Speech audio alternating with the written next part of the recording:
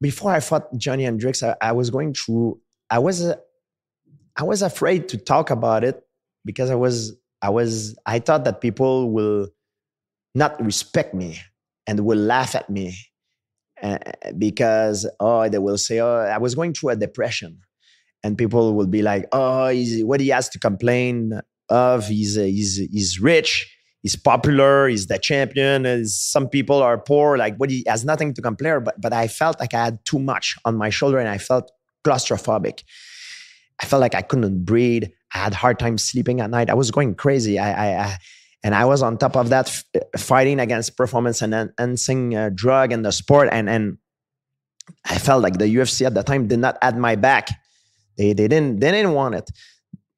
They didn't want any part of it. And my goal doing testing, you mean? Yeah, the testing. Yes. So you're fighting guys on PEDs? Oh God. Like I can't say it's wrong for me to accuse someone because I don't